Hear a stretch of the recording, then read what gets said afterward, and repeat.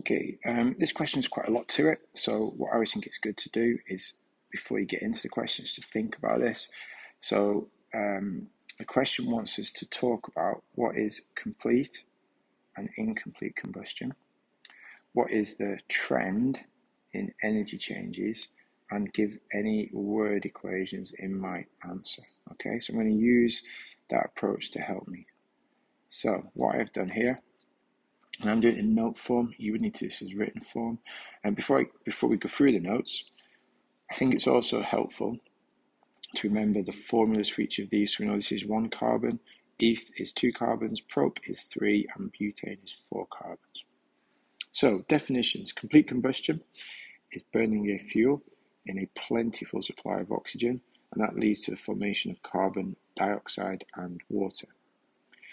Incomplete combustion is when we burn a fuel in a limited supply of oxygen, and that leads to the formation of carbon monoxide and or carbon, which is soot, and also water.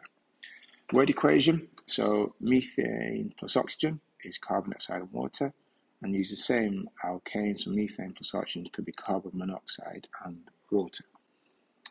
In terms of the data, we've not talked about the data side of this yet. So in terms of the data, we can see that as the molecules become larger, the temperature rise is greater. Just let me show you that on the chart.